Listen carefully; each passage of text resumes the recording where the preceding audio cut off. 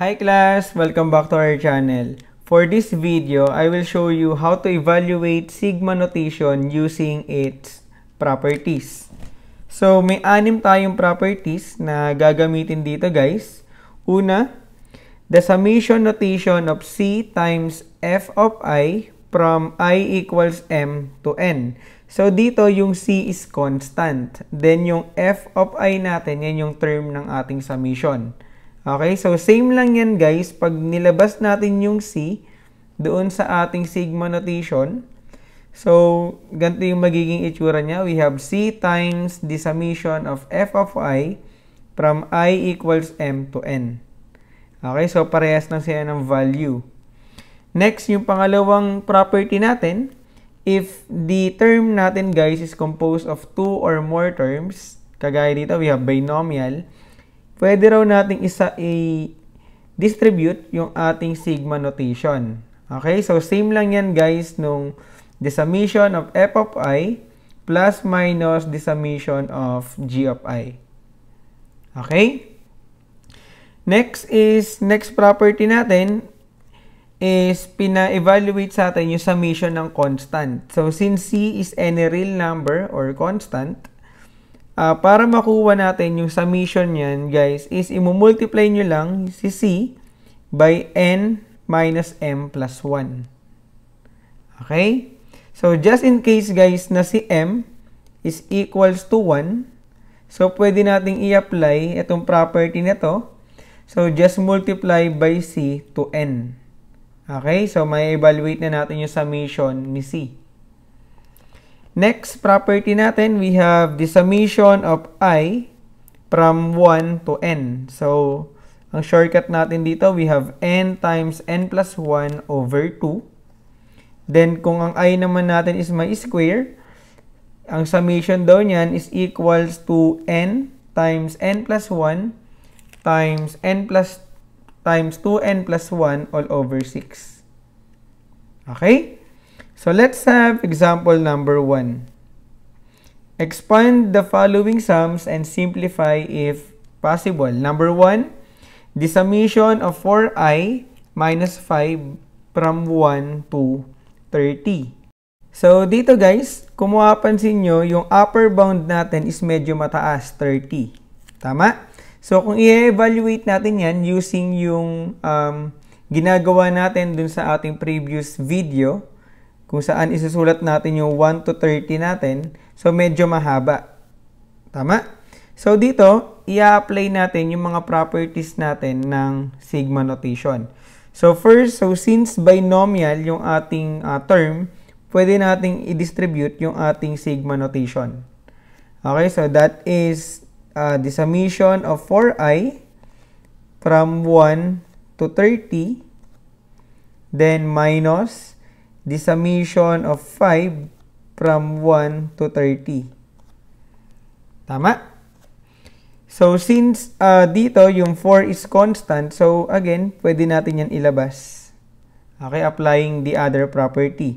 So, that is the same as the 4 times the summation of I from 1 to 30 minus the summation of 5 from 1 to 30.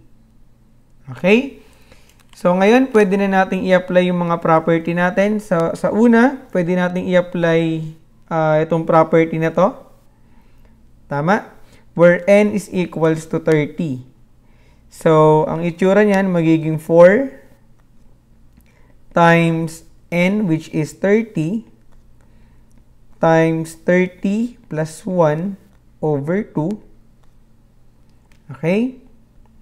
Minus, so since 5 is constant, so pwede nating i-apply itong summation ng constant, which is C times N. Tama? So that is equivalent to 5 times 30. Okay, so kung isi-simplify natin yan, we have 4 times, this is 30 times 31. Tama? So, 30 times 31 divided by 2, that is 465, minus 5 times 30, this is 150. So, kung isi-simplify natin to guys, 4 times 465 minus 150, that is equals to 1,710. Okay, so therefore, the summation of 4i minus 5 from 1 to 30 is equals to 1,710. Okay? So next, let's have example number 2. The summation of 2 times the quantity of I minus 1 plus 2 from 1 to 20. Okay, first, simplify natin yung ating term. So, distribute natin to. Okay, so we have the summation of 2i minus 2 plus 2 from I equals 1 to 20. Okay, so in this case, makakancel yung ating negative 2 and 2. Tama? So, since may constant doon sa ating I, so pwede natin yan ilabas doon sa ating sigma notation. Okay, so we have 2 times the summation of I from I equals 1 to 20. Okay? So, ngayon, pwede na natin i-evaluate yung ating sigma notation by using the property of the summation of I from 1 to n, which is equals to n times n plus 1 over 2. Okay? So, dito yung n natin is equals to 20. Tama? Ito yun, yung ating upper bound. So, simplify na natin. So, that is 2 times n, which is 20, times 20 plus 1 over 2. Okay? So, pag sinimplify natin yan, guys, we have, makakancel yung 2. So, that is 20 times 21. Tama? So, pag minultiply niyan, guys, 20 times 21, that is 420. So, therefore, the summation of 2 times I minus 1 plus 2 from I equals 1 to 20 is 420. Okay? So, next, let's have example number 3. The summation of 3i squared plus 5 from 1 to 10. Okay, so since binomial yung ating term, so pwede natin yan i-distribute.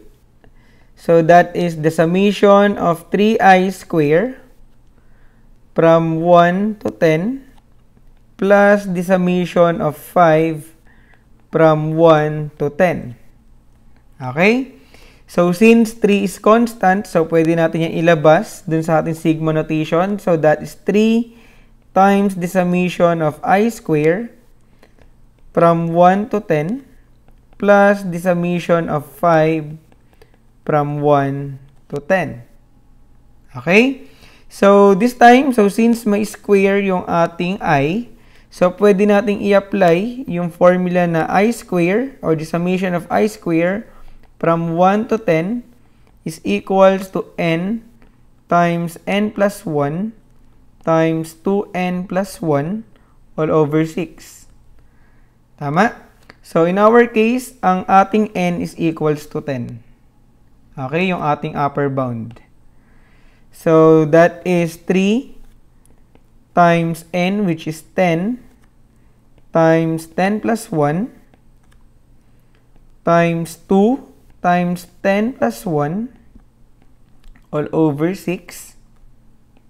Okay? Then plus, so, dito naman, since constant si 5, so, i-multiply lang natin si 10 kay 5. So, that is 5 times 10. Okay? So, simplify natin to guys. So, makakancel yung 3 and 6 natin dito. So, magiging 2 na lang yan. So, ang numerator natin, we have 10 times 10 plus 1, this is 11, times 2 times 10, that's 20 plus 1, so we have 21 over 2 plus 5 times 10, this is 50. Okay? So, simplify natin. We have 10 times 11 times 21 divided by 2, that is 1,155 plus 50. So this is 1,205. Okay?